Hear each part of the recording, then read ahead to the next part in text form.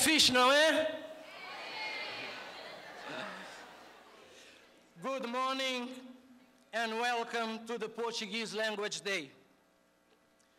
My name is Carlos Almeida and I am the new director of Luso Centro here at BCC.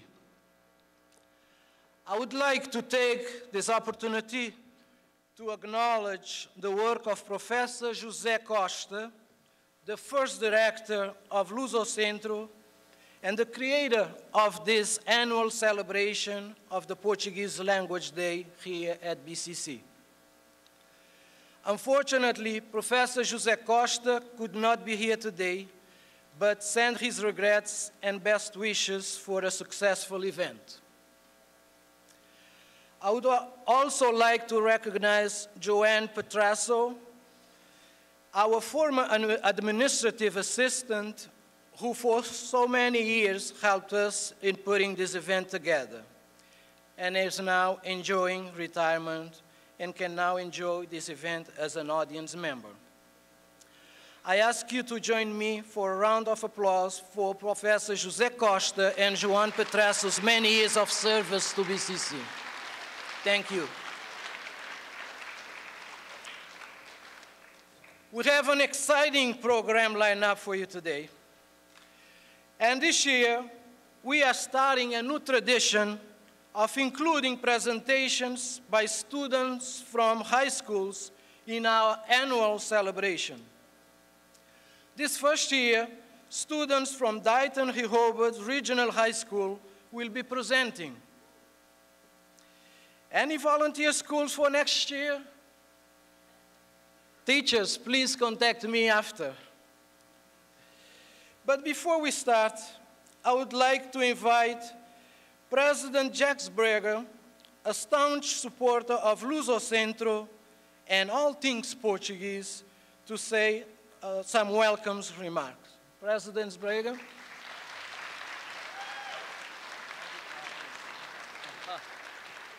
Well, thank you, Carlos. Good morning, everyone. Welcome to Bristol Community College. Some of you have probably been here before. We're so excited about Portuguese Language Day. And there's a wonderful program lined up for you for the rest of the day. We're honored at BCC to have such a close connection with the Luso communities across southeastern Massachusetts and the Portuguese-speaking population. We have just so you know, we have 12,500 students at Bristol Community College. It's the largest in southeastern Massachusetts, the largest institution of higher education. And we have campuses in Taunton and Attleboro and New Bedford, as well as here in Fall River. In all of those places, I know that you know, there is a significant Portuguese population. So we're very proud of the connections that we have made. I tell people wherever I go, this is my 16th year, I can't believe it, as president, and for 16 years I've been saying that community is our middle name at Bristol Community College, and the community speaks to our ties with not only the Portuguese population, but all of the communities across southeastern Massachusetts. So I hope you will consider moving ahead in higher education. Certainly we welcome you at Bristol, but anywhere you go, to continue the upward march and your brighter future for yourself. So it's a wonderful program today. I'm going to get out of the way so we can enjoy it. Please take advantage of the wonderful resources that we have at the campus. If you have any time off, I'm not sure you have, it's a pretty tight time schedule, but feel free to roam around and look in at some of our classes and the facilities that we have. Okay? I thank you very much. I'm going to turn you back to the director of the whole program, Dr. Carlos Almeida. Thank you.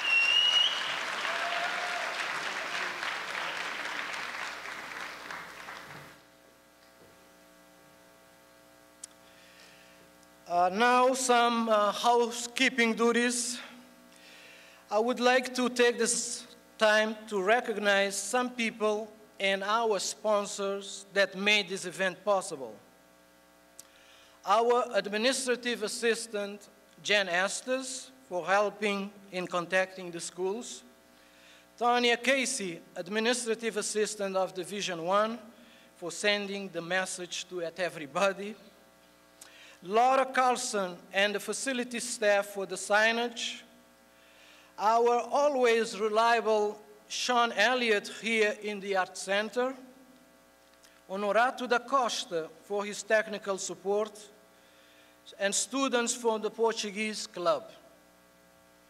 This program is sponsored in part by Camões Institute, Portuguese Council in New Bedford, Azores Bakery, North Dartmouth Stop and Shop, Mr. and Mrs. James and Sally West, BCC Portuguese Club, BCC Multicultural Committee, and BCC Division of Humanities and Education.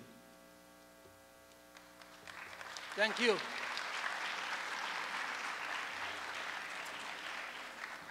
Is Espírito Santo School in the house? Make some noise. Is Colchester High in the house? Make some noise. Is Dartmouth High in the house? Oh, nice. Is Dighton Rehoboth in the house?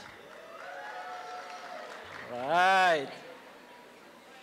Is Somerset Berkeley High School in the house? Huh? Oh. Is Staunton High in the house? All right.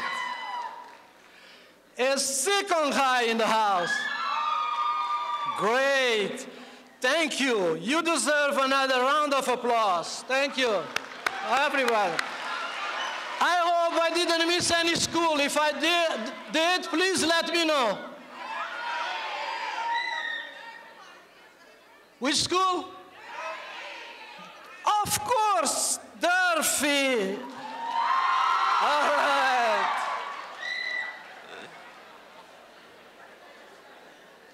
I did that on purpose. Durfee always comes and they are around the corner. Thank you, Durfee. It is now my great honor and pleasure to introduce to you our Master of Ceremony for today's event, Dr. João Carlos Nuno Caixinha, Deputy Coordinator for the Portuguese Language Programs and Education Affairs in the United States of America. Dr. Caixinha has a lengthy curriculum, but in the interest of time, I'm just going to highlight a few. He was born on April 4, 1971 in Nampula, Mozambique. He has a bachelor's in languages and modern literatures, Portuguese studies and education by Universidade Nova de Lisboa. He has a postgraduate degree in education by the Department of Psychology and Science of Education of Lisbon. He has taught Portuguese and prepared Portuguese language teachers in the consular area in a pilot program in Bulawayo, Zimbabwe, and in the Escola Portuguesa in Harare, also in Zimbabwe. He has taught Portuguese language and cultures in the consular area in Andorra and in Cape Town, South Africa. He has also held a consultant position in the Portuguese Ministry of Education, and since 2010, he has been the Deputy Coordinator for the Portuguese Language Programs and Education Affairs in the US. Please put your hands together and welcome Dr. João Caixinha.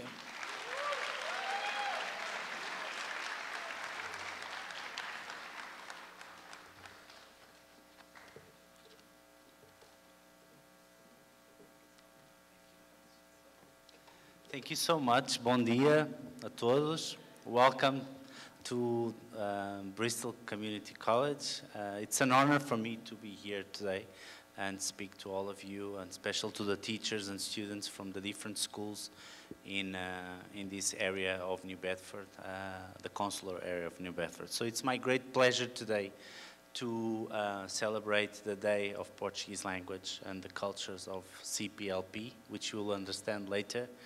And my job today is to announce someone very important that has been doing a great work here in New Bedford with the Consulate of Portugal.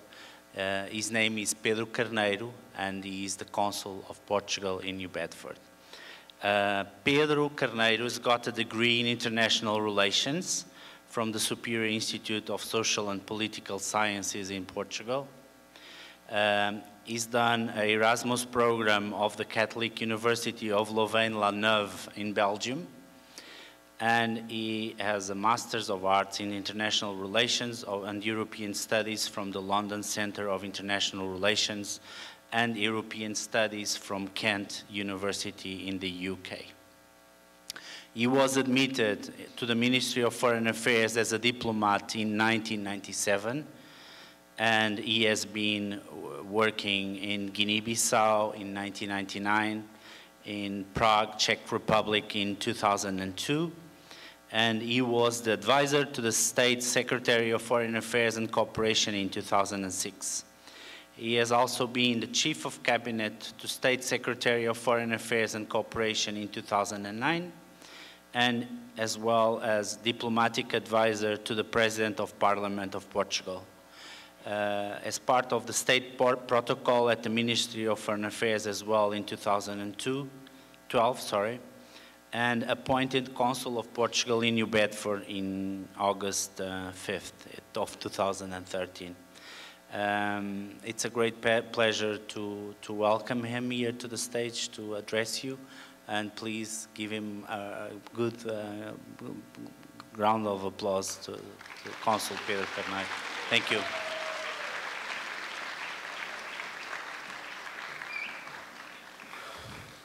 Bom dia. Bom dia. Em inglês parece que se diz good morning, right? Não é? É. Good morning. Give me just 1 minute.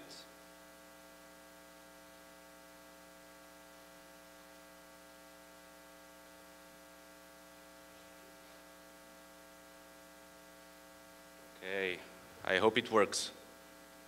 Working? Yeah. Okay. Muito bom dia. Good morning, everybody. Great pleasure to be here again. I was here last year. I was here the year before last year. And it has always been a great pleasure to address you on this very special occasion when we celebrate the Portuguese Language Day, May 5th. And I'm going to explain a little bit later why May the 5th. Actually, yesterday I learned something about May 4th. My kids, I have 3 kids. They're 10, 8, and 6. And yesterday they told me, Dad, it's yesterday. Today it's Star Wars Day. And Star Wars Day, what that means? Because it's May the 4th. May the 4th be with you. So I learned something new yesterday. I didn't know about that. But today, May the 5th, is the Day of Portuguese Language. And my first words are to thank President Sbrega for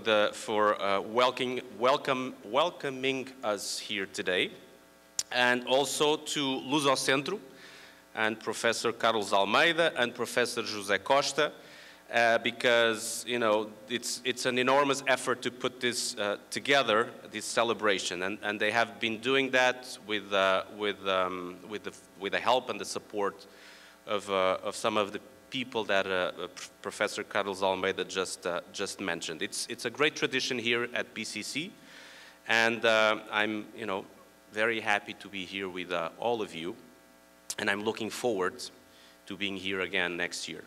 So the consulate is honored to be part of this program, and it's of course very glad to be one of the sponsors. So I've been asked. And Professor Tony Rodriguez told me just a few minutes ago, be short, be short. So I'll try to be, very short. But I have a few things to share with you, so, please stay with me. So I was asked to say a few words about CPLP. What is CPLP? And in English, well, in Portuguese, CPLP means Comunidade dos Países de Língua Portuguesa. And in English, it's something like Community of Portuguese-Speaking Countries. But what is exactly CPLP? I think that a lot of you don't know exactly what is this organization. Well, CPLP is an intergovernmental organization for friendship and cooperation among Lusophone, that means Portuguese-speaking, nations, where Portuguese is an official language. It was founded in 1996 by this gentleman over here in Lisbon, after many years of discussions, negotiations, and it's a multilateral forum created basically to deepen mutual friendship and cooperation among its member states that are spread all over the world. How many members are in CPLP? Well, through successive enlargements, the Union has grown from the 7 founding states, and here are the presidents and prime ministers: Angola, Brazil, Cape Verde, Guinea-Bissau, Mozambique, Portugal, and São Tomé and Príncipe. These are the founding members of CPLP. And today, it has 9 member states, with Timor-Leste, or East Timor, that joined in 2002, and Equatorial Guinea, that joined in 2014. So today, we have 9 member states, and you can see here the names of the countries again in the map. So these are the member states that are part of CPLP. But CPLP is a little bit more complex, and it has associate observers. What are associate observers? These associate observers are other countries that don't speak Portuguese as their native language, but they want to participate, and they want to have, participate in the life of the organization and to be part of some initiatives. And so these associate observers, they don't have a decision-making power because they are, after all, observers. But, through this organization, they can develop, strengthen the bilateral relations with the member states that, in international relations is very, very useful. So we have, you can see them in pink in the map. We have Georgia, Japan, Namibia, Turkey, Mauritius, and I think I'm not missing any. Turkey. Did I mention Turkey? I did. And Senegal. Okay, thank you so much. So the organization has also consultative observers, and these are basically organizations that come from the civil society. Okay, so how does CPLP work? Well, the governance of CPLP is a little bit complex, but to make it very, very simple, I would say that we have, first of all, we have the Conference of Heads of State and Government. They meet every 2 years, and it establishes basically the guidelines and the priorities for the organization. Then we have the Council of Foreign Ministers, and they meet every year, and it approves the more concrete plan of action. Then we have also the Permanent Steering Committee that follows specific initiatives and projects, and it meets once a month.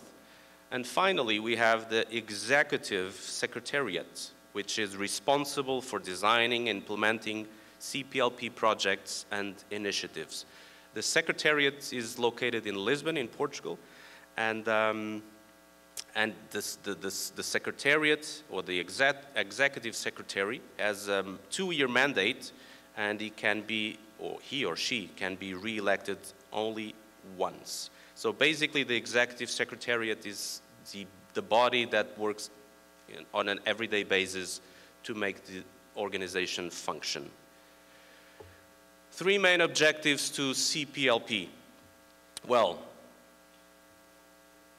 political and diplomatic cooperation. I could spend 2 hours talking about this, but I will just mention that through CPLP, the member states can work together certain issues. They can help each other. They can also, coordinate positions in the international forums. For instance, when Portugal decided to run for a seat in the Security Council in the United Nations back in 2010, the first thing it did was to seek support from the member states of CPLP. And all the member states endorsed Portugal for this, and we actually got the seat. Now, for instance, the former Portuguese Prime Minister, António Guterres, is running for Secretary General of the United Nations as well, and CPLP has already endorsed his candidature. So the good thing about this is that then the member states, Brazil, Angola, all the member states of CPLP, then they can help influence other member states around the world to support our initiatives. And the other way around is true. Anytime Brazil or any other member state needs the support of CPLP, we try to provide that support. Also, CPLP and the member states of CPLP, they have a lot of projects in cooperation. They cooperate in various areas: health, education, defense, justice, environment, research. There's a wide range of projects that go through CPLP. And the third objective is, after all, the promotion of the Portuguese language. And that's why we are talking here today in BCC, Fall River, United States of America, about the Portuguese language as well. Because back in 2009, in Cape Verde, and perhaps some of you have relatives from Cape Verde, the Council of Ministers, back in 2009, the Council of Ministers declared this day, May 5th, the Day of the Portuguese Language and Cultures in CPLP. And I'd just like to add that today, this year, 2016, in 58 countries around the world, we have more than 200 events right now where the Portuguese language is being celebrated, and with the support of Camões Institute and the governments of the CPLP members. So, just a few very basic facts about the Portuguese language and why we celebrate this and why we say that Portuguese language is a very important language. More than 230 million Portuguese speakers represent about 3.7% of the world's population and hold approximately 4% of the total wealth. That may not seem a lot, but is a lot, I can tell you. Portuguese is the world's 6th most spoken language. 6th, 5th, I've seen different ranks, but it's definitely one of the most spoken languages in the world. But I will stick with the 6th most spoken.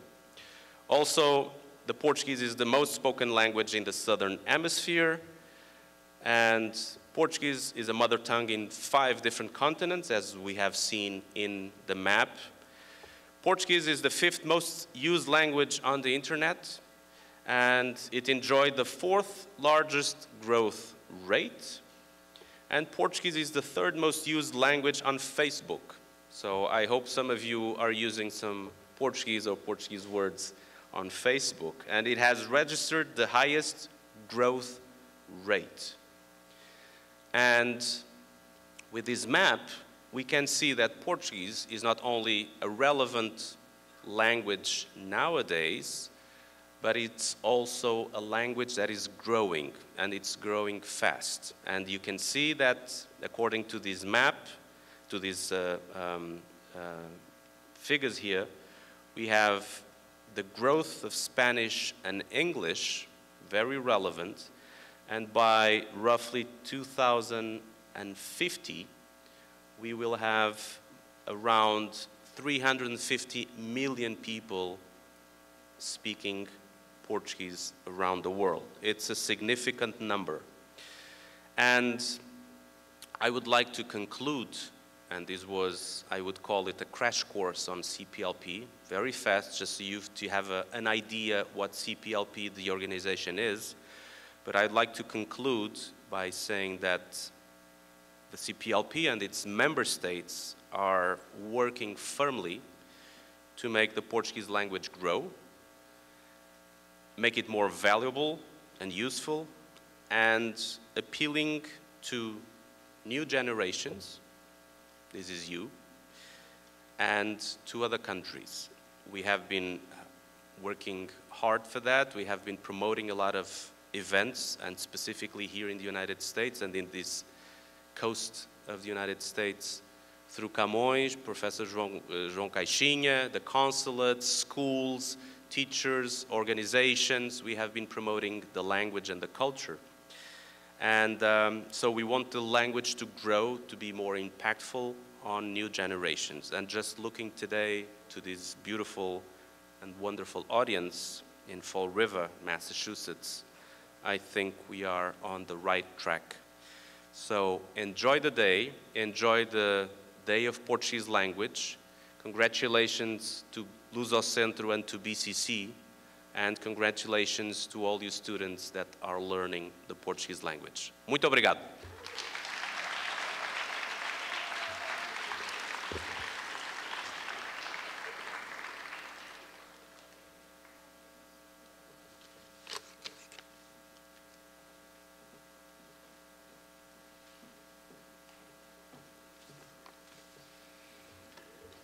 So I hope you enjoyed the presentation. It was quite significant, the numbers for the Portuguese language. I have the honor now to present Paulo Pinto. Paulo Pinto is the Executive Director of the Massachusetts Alliance of Portuguese Speakers. He actually works...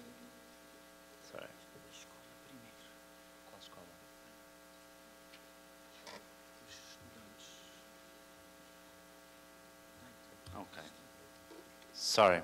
So I'm presenting actually the students from Dighton Rehoboth Regional High School. Thank you.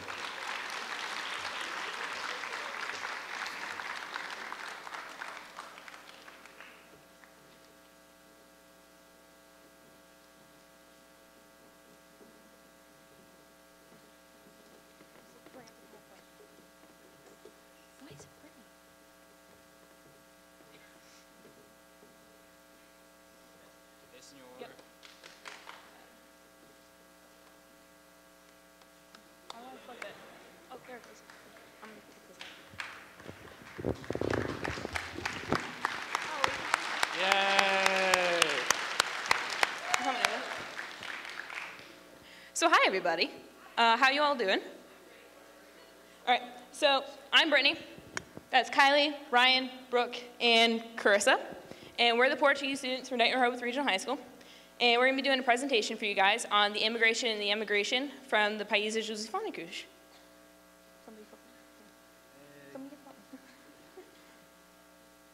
This is all me. All right. So I'm Ryan. Oh boy, that's loud. My country is Brazil. I'm not Brazilian. I have red hair, so that's not true. The capital of Brazil is Brasilia, and we're going to go to the next slide. Oh boy, that's really far. Okay, so in Brazil, the number of Brazilians that immigrated to the United States is hard to determine exactly, as the United States largely considered Brazilians South Americans and categorized them as the whole continent in general. Brazilian emigration was primarily to developed countries with many jobs, which was the reason for their departure. They mostly went to the United States in regions such as the Northeast, Florida, and California, but also went to other countries like Japan, Paraguay, Portugal, Spain, the UK, Germany, Italy, France, and Switzerland. Can you believe that? During the mid-1980s, a large population of Brazilians left the country permanently. Around 1.4 million was estimated. This was due to a deteriorating economy, which caused incomes to drop by over 30%. Many emigrated to the United States and Japan during this time. Ever since the mid-1980s, people have continued to leave the country, which has only recently started to look better economically and politically. People also left because of the deteriorating infrastructure and the safety of the cities. Most of the population, 84%, moved towards the cities in search of work, which has led to the development of slums around these general large cities in Brazil. So people then decide to leave these slums to find a better life in more developed countries like the United States. So now Brazilian immigrants are leaving illegally, which has caused massive problems, but it's okay, don't worry about it. It's estimated that over 350,000 Brazilians are living illegally in America right now. It's crazy stuff. Okay, we have Kylie doing this country. Here you go,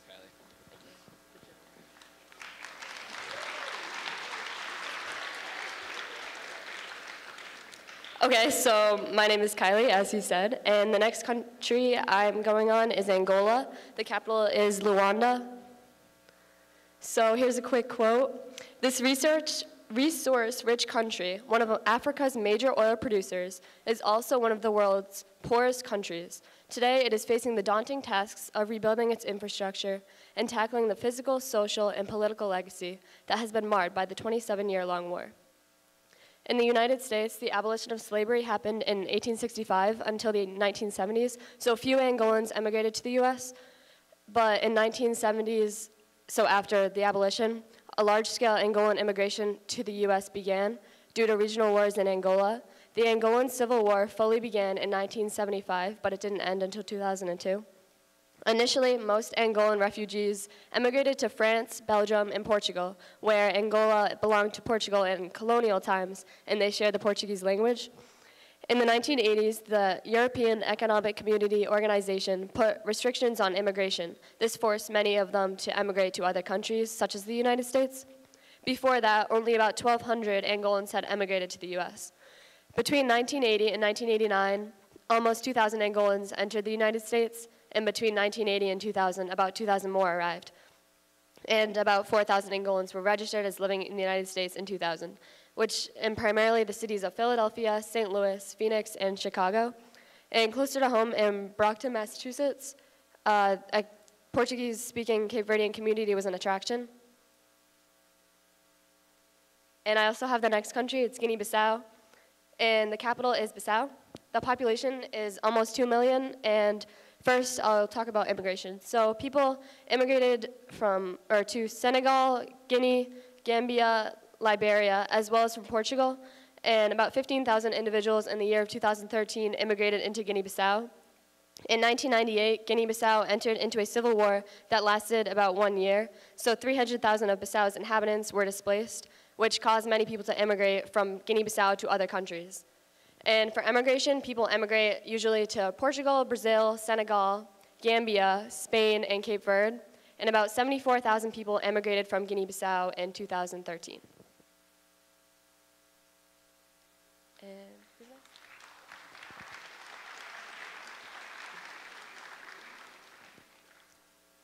Hello, I'm Carissa. I'm going to be doing Mozambique. All right, the capital is Maputo. And a lot of immigration that happened, they went to South Africa, Zimbabwe, Portugal, Tanzania, and the United Kingdom. Right now, Mozambique is still having a lot of people immigrating out of Mozambique and trying to get into South Africa. The Mozambique government has actually asked South Africa to increase the voltage on their gate in their national state park to, keep Mozambique people in Mozambique. The number of immigrants to South Africa are 462,000, Zimbabwe 160,000, Portugal 73,000, Tanzania 20,000, and the United Kingdom 7,000. These are rough, and these immigration statistics are based off of 2013.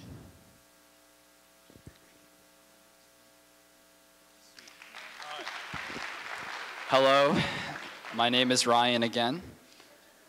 So before we continue, I just want to talk about how we have two great Portuguese teachers at DR, Mr. Augusto and Mrs. Aguiar.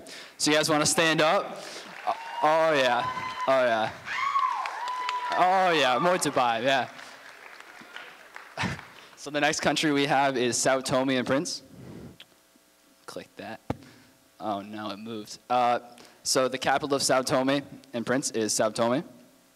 In immigration, in the 1970s, there was a mass exodus of almost all true Portuguese people living in the island nation. So everyone who was 100% Portuguese left. So almost 4,000 Portuguese men, women, and children emigrated from this country. In 2013, over 35,000 people immigrated to various countries around the world from this island. Is it an island? Yeah, it's an island. All right.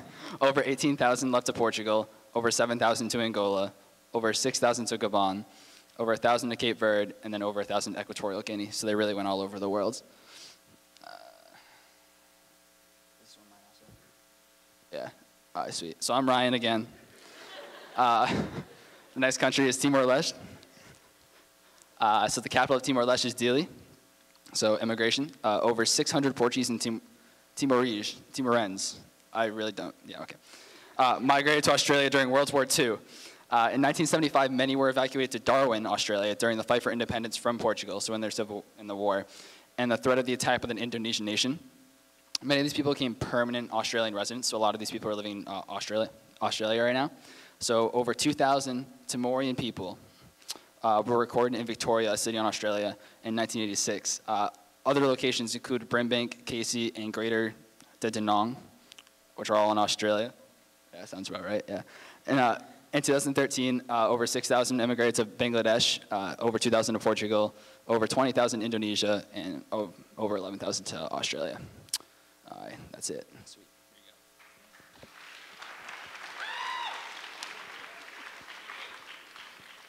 All right. Hi again, everybody. Thankfully, I have more to say about this nation. So this is Cape Verde, or Cabo Verde, if you're going to speak Portuguese, or Portuguese dialect. Its capital is Praia, and a lot of the people go to the United States, Portugal, Spain, France, Netherlands, Angola, Mozambique, and Italy, as well as Guinea-Bissau, Sao Tome and Principe, Nigeria, Senegal, Portugal, and Russia when they leave. But for Cape Verdeans in this area, if your family is similar to mine, because of the Angolan civil wars and stuff in the 70s and stuff like that, there was an increase in immigration, particularly to the United States then. So that kind of accounts for it. Some places that immigrants from Cape Verde have gone to in America, like Cape Verdean communities, can be found in places like New Bedford and Providence.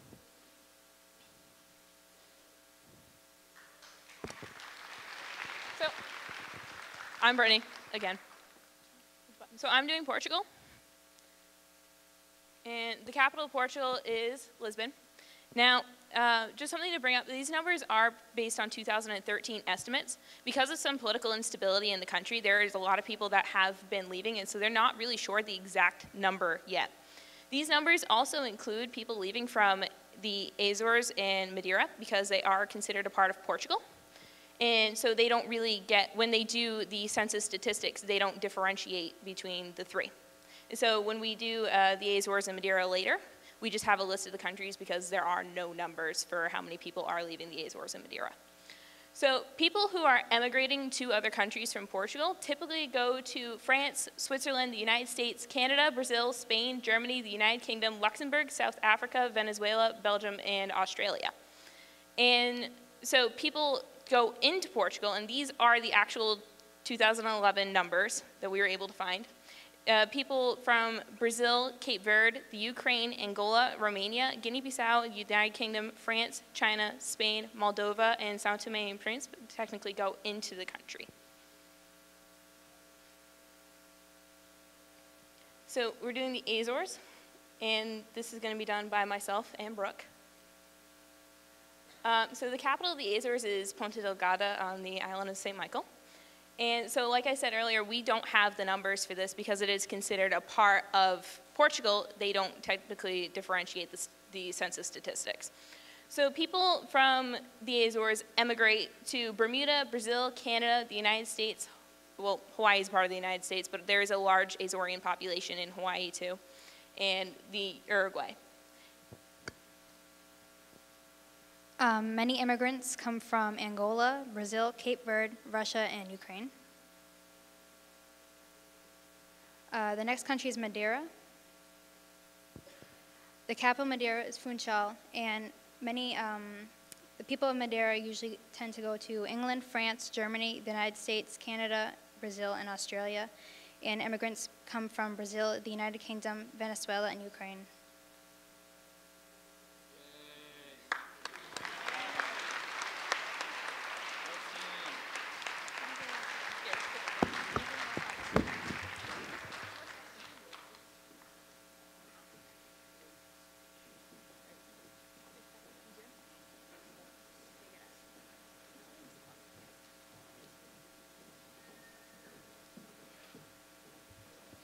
Such wonderful presentation of different countries.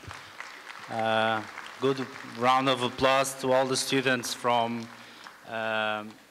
Dighton Rehoboth Regional High School. Thank you so much for your hard work and the help from your teachers. It's nice to see how many countries speak Portuguese and all the cultures associated to it.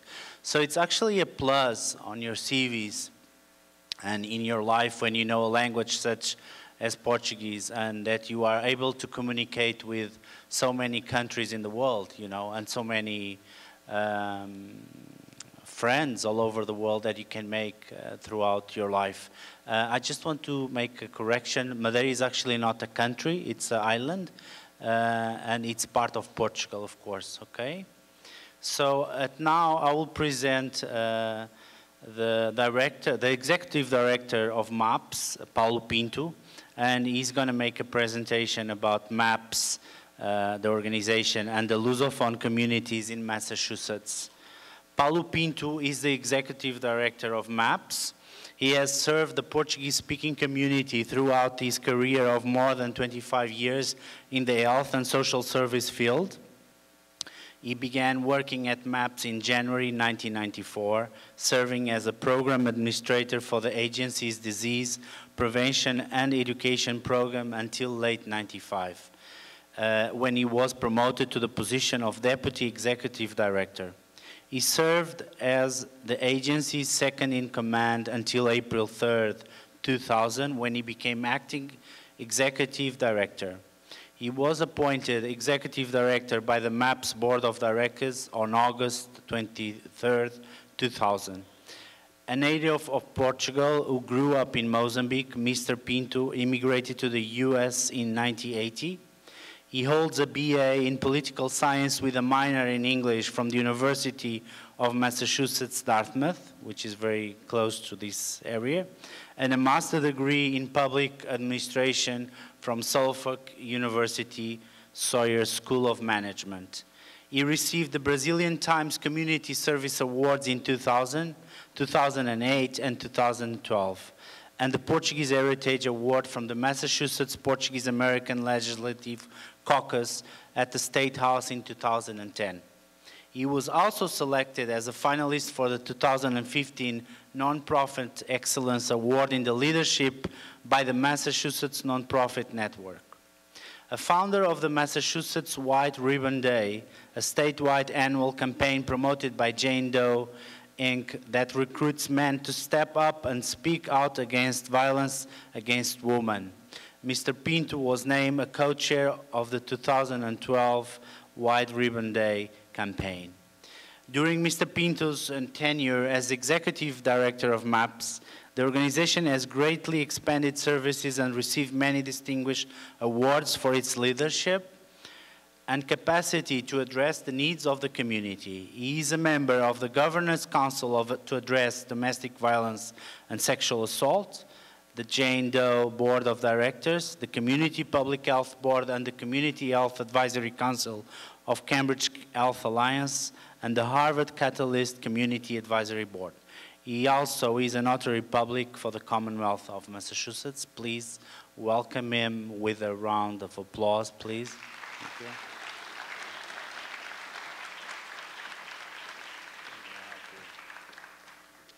Bom dia.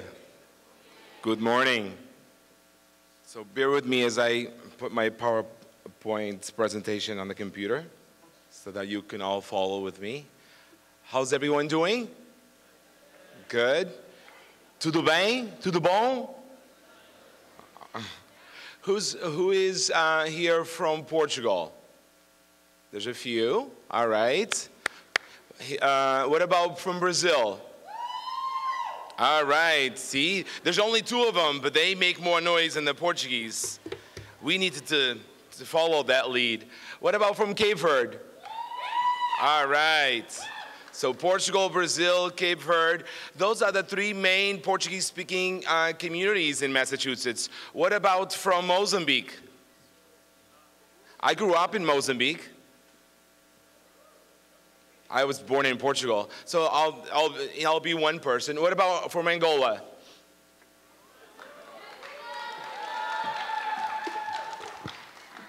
All right. Let me see if I can make this work. All right, so this works. I am the executive director of the Massachusetts Alliance of Portuguese Speakers, mostly known as MAPS, M-A-P-S. And today, I want to say thank you so much to Professor Carlos Almeida for the invitation to be here with you and to share with you the story of MAPS and the Portuguese-speaking communities in Massachusetts. Why am I here today, really? I'm the executive director of an organization that provides health and social services to the Portuguese-speaking communities living in Massachusetts. Our job is not to promote the language. We're not educators. We're not an educational institute. So why am I part of this event today? Well, I hope that my reason for being here is because you know, to tell you and share with you why the language is so important, and for many reasons. One, we utilize our language as a way to provide services to a large number of immigrants living in Massachusetts and their families. So we are an organization that serves people who immigrated from at least three main countries living in Massachusetts, from Portugal, Brazil, and Cape Verde. So the organization is dedicated to helping immigrants overcome barriers, promote health and quality of life, build and unite communities, maintain cultural pride, and we have been doing this since 1970. The history of the organization, basically just to let you know that in 1970, two organizations were created in the Boston area to help then the mainly immigrants that spoke Portuguese were all from Portugal. At that time, Cape Verdeans were part of Portugal, so they were included in that, under that umbrella. And there was there was almost no one from Brazil at that point. So the two organizations were the COPA, Cambridge Organization of Portuguese Americans, and SPAL, Somerville Portuguese American League. Those two organizations were created to really support immigrants living in the Boston area. And there was a fairly large community living in Cambridge, Somerville, and the north end of Boston. If you know that area, that's mostly known today for the Italian neighborhood. The purpose for creating this organization was to serve and unite the diverse communities. Portuguese-speaking communities in Massachusetts, like I said, mainly from Portugal, Brazil, and Cape Verde, but there's a few people from Angola living in the Dorchester area of Boston and also Brockton. The mission of the organization is to advocate for the Portuguese-speaking communities living in the state of Massachusetts, mainly, but we also advocate at the national level. We overcome linguistic, cultural, social, and economic barriers, so we help people overcome all those obstacles and challenges. We increase, through our help, we increase people's access to health, education, and social services. And we provide leadership and development, community leadership and development. So basically a lot of our staff come in, are educated, and take on leadership roles in the community, not only within the organization, but as they leave the organization and join other companies, other organizations, they really become leaders in many ways. We also empower our communities through civic and political participation. And so you'll see, as I give you a bit more description about some of our services, how we are able to accomplish our mission.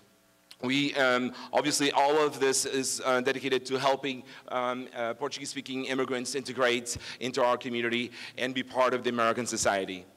And then promote a strong ethnic identity and sense of community, which is really important. Like all of us, you know, in order for us to succeed, we need to feel proud of who we are, right? If we don't know who we are, there's no way that we're going to be able to succeed in life.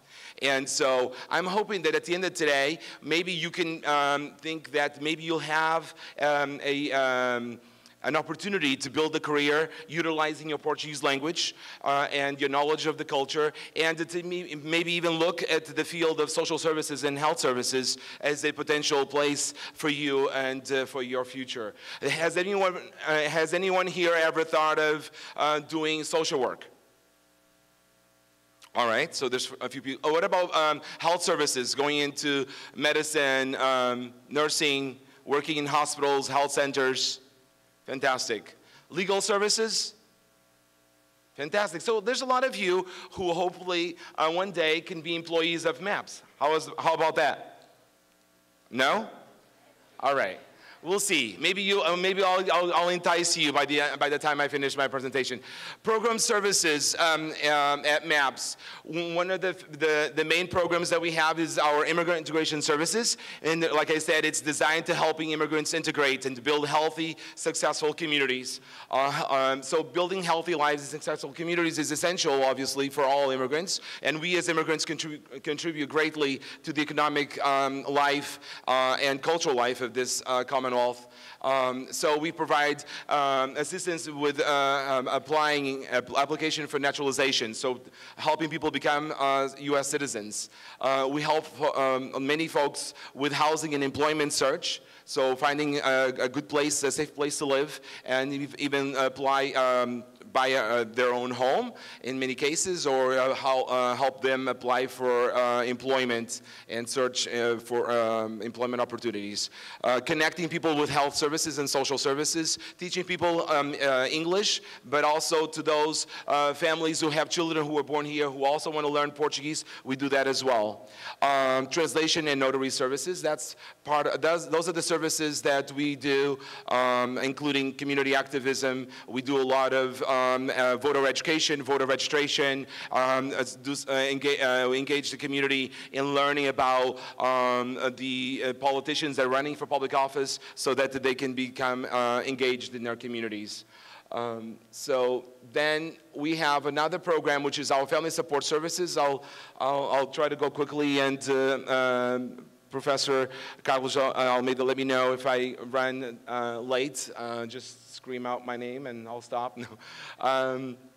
Family Support Services is a program that works, it's a clinical program that works with families and children. So these are children who are at risk for abuse and neglect. So these are kids, probably you know some kids in your neighborhood or families who are abused and neglected and by their families or people they know.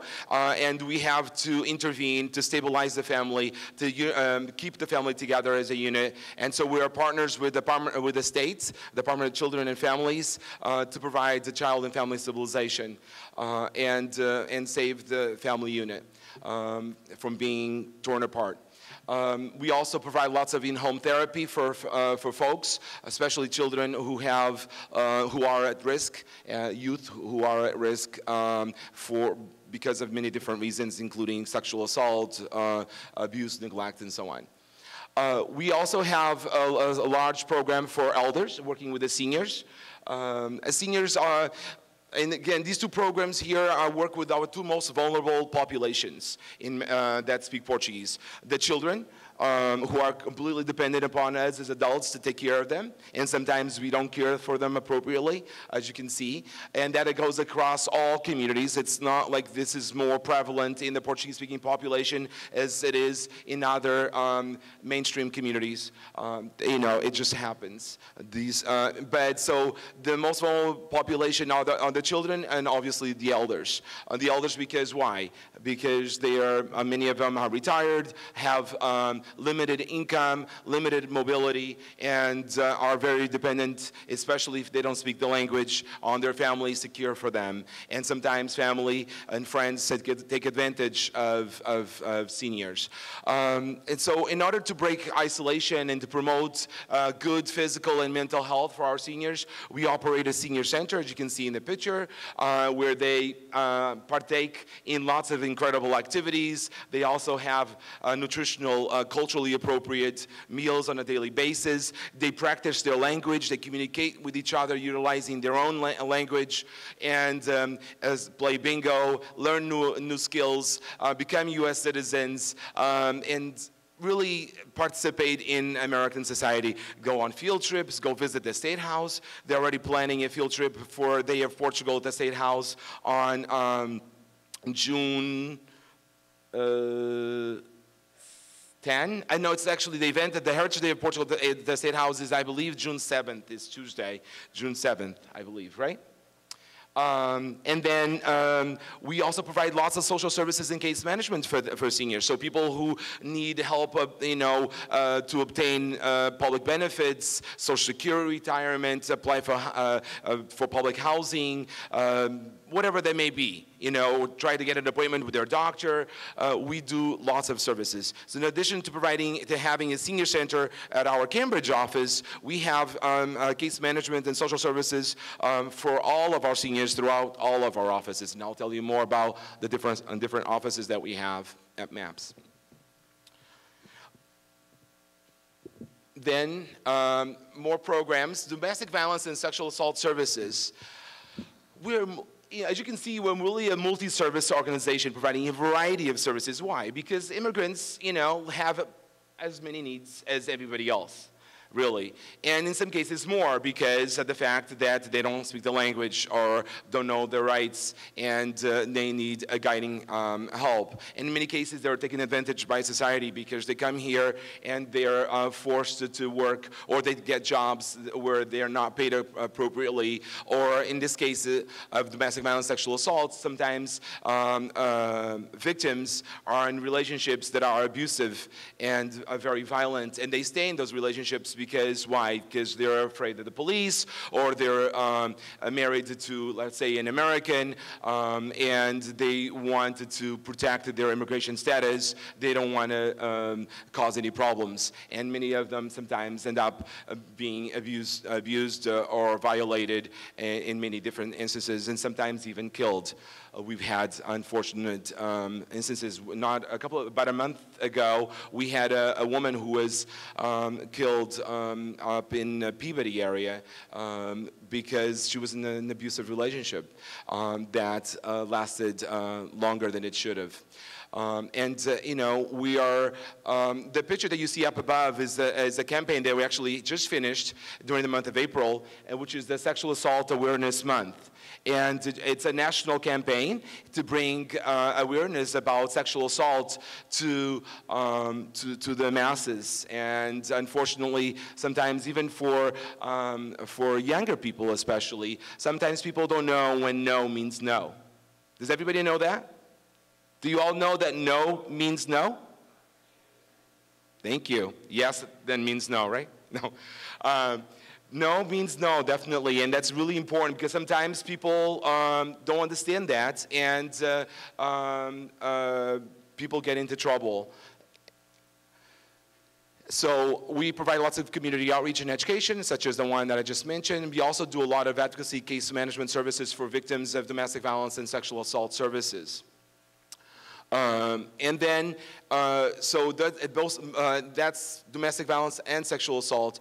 Then we work with court intervention services. These are people who are arrested by the legal system and went to court, and the court has found them to be guilty, and then they are sent to programs like MAPS, because we're licensed by the Department of Public Health to care for people who are caught drunk driving or who are caught abusing their spouses or partners. So we have a better intervention for perpetrators of domestic violence, and where we work with betterers to engage them in changing their behavior so that they know how to communicate differently without violence. And those who were caught drunk driving, we also work with them to make sure that they know the dangers of driving drunk. And I can tell you that these two programs have high rates of success. Why? Because very few of folks that go through these programs reoffend or engage in these high risky behaviors like driving drunk, which is very, very dangerous. You're not only putting yourself in your life in danger, but also the life of others. And if you're a perpetrator and you are engaged in a violent relationship with your girlfriend or partner or wife or husband, you're obviously putting your family in danger, and you're putting yourselves in danger and destroying families. So we are working not only with the victim and the abuser, we're really trying to change systems and to engage in social justice.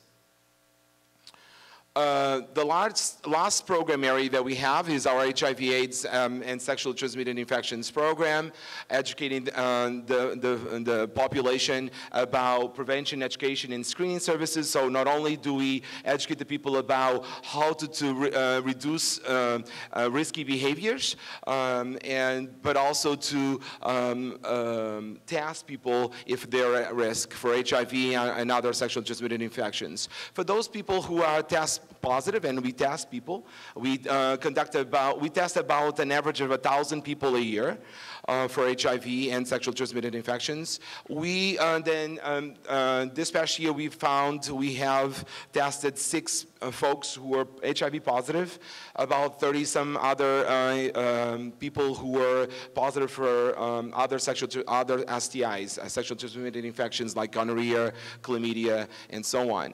And so we provide case management services. We help them get the treatment they need and the care they need, and so on, so that they don't reinfect other people. And obviously knowledge is power, correct?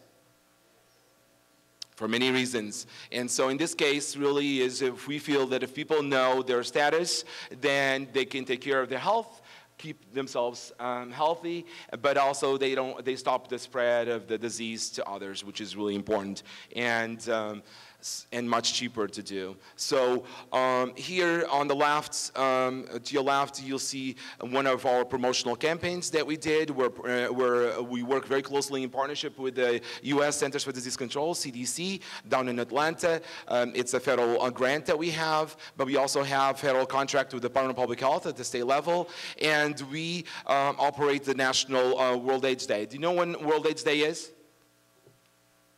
No? Come on. World AIDS Day it's red. You can see that picture right there. What kind of goes with red? Valentine's Day, that's appropriate. We usually have Domestic Violence Awareness Month in February, and it's December. It's December 1st. December 1st is World AIDS Day. I hope you remember that and take notice of that, because it's commemorated worldwide to bring awareness about the epidemic. Do you know that millions of people have died because of the HIV/AIDS?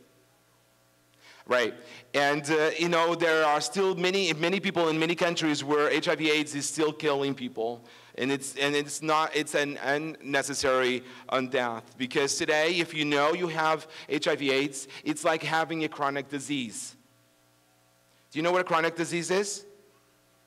It's something like having diabetes or high blood pressure. If you know you have it, you can get the medication and you can take care of it, keep it under control, and have a healthy, long life. But if you don't, it can kill you. And so it's really important. People still dying of HIV/AIDS in this country, in the US. So public service announcement, let me see if I can actually play it. Oh, maybe not. I was going to show you a commercial, but it's not working. If I have time, I'll show it to you later. It's a commercial about maps that we did. We did it in Portuguese, and also we did it in English for the media. And it was promoting our services to the population because we want everyone to know about our services. Why? Because we want people to take advantage of the services. We know that if people get the services they need, they can build healthy lives and successful communities. And that's what we want, because we as immigrants, we contribute to this country. This country is founded on immigration from all over the world. We are all either first generation, if we were born outside of the country, and like me, I was born in Portugal, grew up in Mozambique. I am an immigrant. Very proud. I'll always be an immigrant, even though I'm a US citizen, and I've been living in this country longer than I've lived anyplace else, right? But I am a citizen, an immigrant, and I am first generation. My generation counts. Used to be back then where the immigrants were not considered first generation. We didn't count. It was only the kids who were born here, the children of immigrants, who were considered first generation. That has changed, and thank God, because that values the immigrants who actually made the sacrifice of leaving their families and their countries to come look for a better life in a new country. So if your parents were born elsewhere and you were the first one born here, you're second generation. If your kids then were born here, they're third generation, and so on.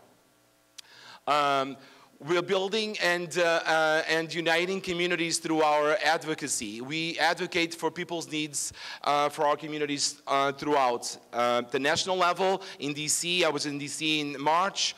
I'm always at the State House advocating at the Immigrant State House. I'm advocating for domestic violence, sexual assault services, as I am member of the statewide coalition to end violence against women. I'm part of the governor. I was appointed by Governor Charlie Baker to be on the governor's council, and so we're constantly at the State House advocating on behalf of rights and of immigrants in general, and obviously in my case, Portuguese-speaking immigrants in particular, but also to really help educate legislators and public officials about the needs of our population and try to advocate for more services and that can really promote the quality of life of our immigrant populations. We're engaged in many community events. We're helping raise money, bringing awareness, and so on.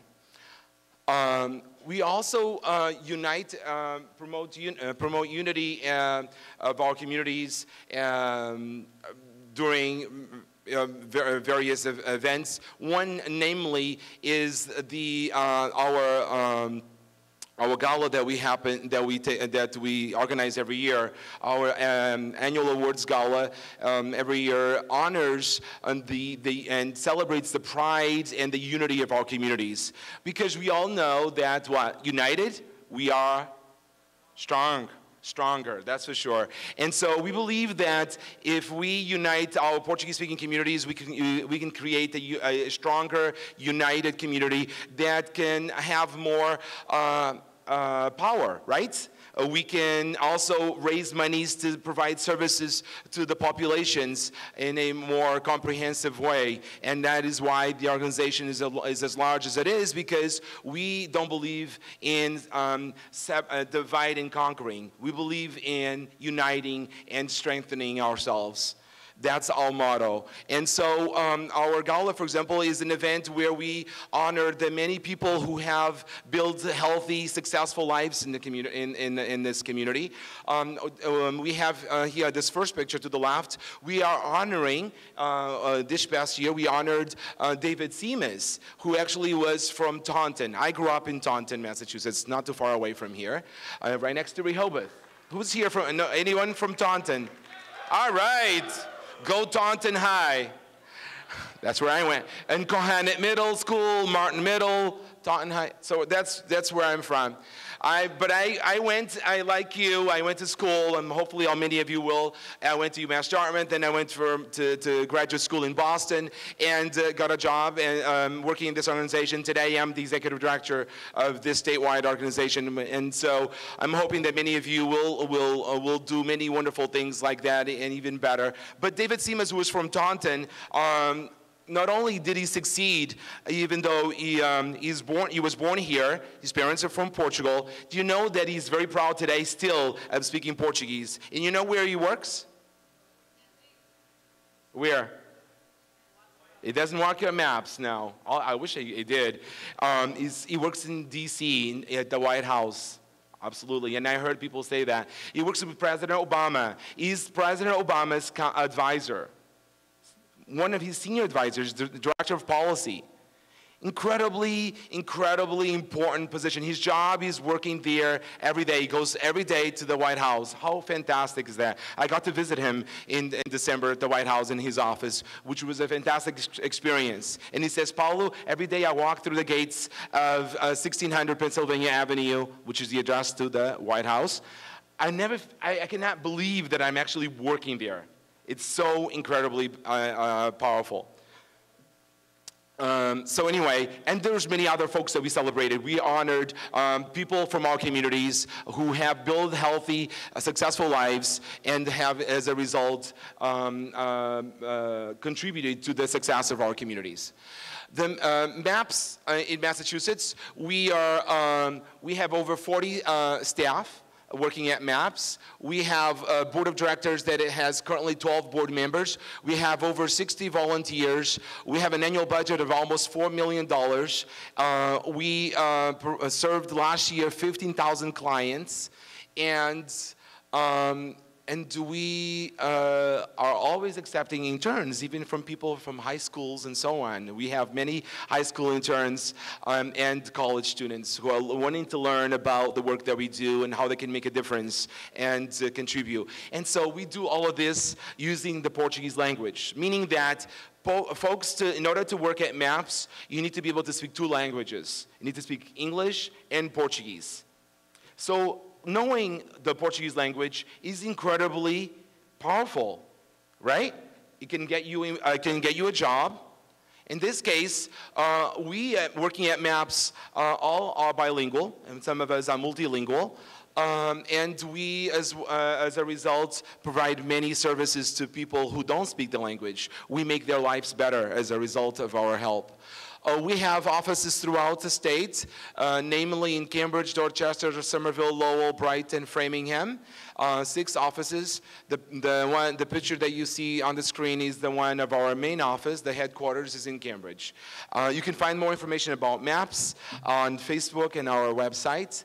I can also tell you that these are the people that we were working with on a daily basis. We exist to serve these people. According to the American Community Survey, which is part of the U.S. Census Bureau, in 2013, there were almost 440,000 Portuguese-speaking people and their descendants. Again, we believe that these numbers are much, much lower. We actually believe that a truer estimate of the Portuguese-speaking population, when you account for the 2nd and 3rd generations, is much closer to 1 million, and therefore about 16% of the population of the state of Massachusetts. But according to the census, which substantially undercounts our population, because many of us who are Portuguese are sometimes counted just as white, Cape Verdeans many times are counted as African American, Brazilians sometimes are counted as Latino, Hispanic, and so the Census Bureau doesn't have a very good, effective tool to count the population, and so therefore our population is substantially undercounted, but this is the official numbers, and that's all I can give you. I cannot give you unofficial numbers. According to ACS in 2013, 6.5% of the population were Portuguese, which is substantial, and that makes Portuguese the 3rd most spoken language in the state of Massachusetts. 140,000 of those were foreign-born, meaning they were actual immigrants, people born in, and that came from three main countries, Brazil, Portugal, and Cape Verde. And you see the number of foreign-born immigrants from these three countries in 2013. I think that is really important to see. So now I've been told that I am done from Carlos, and I just wanted to quickly say that the Portuguese language in Massachusetts unites us, empowers us, serves people, builds careers, like me and hopefully some of you, promotes health, educates, and much more. Thank you so much.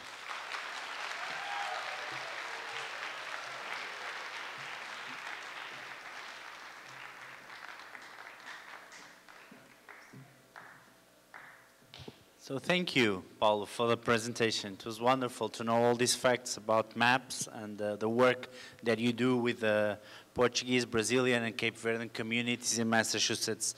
At this point, I was told by Professor Carlos Almeida that we only can have 10 minutes of interval, after we will introduce the Cape Verdean band with Jim Job on bass and vocals, Dicky Anunobu on guitar, Claudio Ramos on keyboards, and Carlo Monteiro on drums, and Bem-vindo Cruz on vocals. So I hope you enjoy your interval. Thank you.